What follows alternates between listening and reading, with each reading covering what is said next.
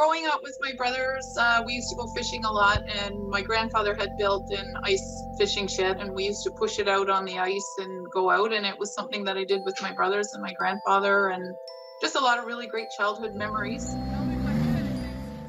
I just love the idea of it, and I think I love the sort of just seasonality of it. They just all of a sudden, this little community popped up on the ice, was complete with houses, right? It looked like a tiny little community, and people would be going out there, spending time out there, and then all of a sudden come spring break up and the ice melt and it was gone. All these little towns or little, kingdoms were disappeared, but it was a kind of a magical time, like magical memories from childhood.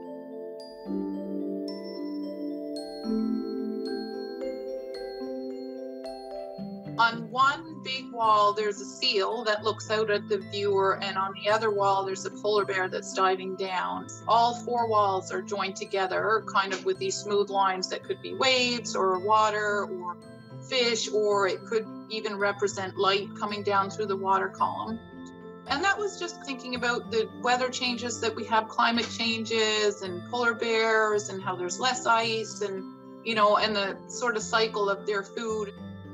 And then the roof panels, they're all made of just sort of a horizon line of Tablelands Mountains and then Northern Lights above them. My dream was to be able to install it in various remote locations and take photographs of it there and just kind of hope to leave it up for a few days and just hope that somebody would randomly come across it. The problem that I encountered after my first few setups is I realized that I really can't leave it overnight. If we get a big windstorm or heavy snow, chances are things are going to break. Now I've realized I'm going to take it out to small little distances, take it down at the end of the day, and hope that we don't get any big change of the weather.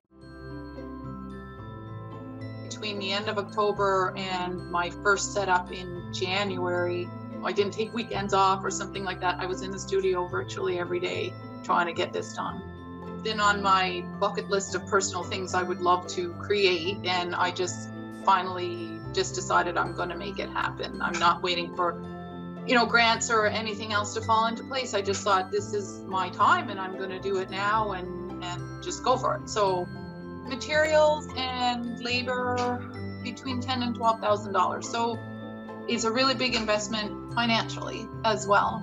But for me, I feel like it's worth it. Every time I set it up, it just makes me really happy.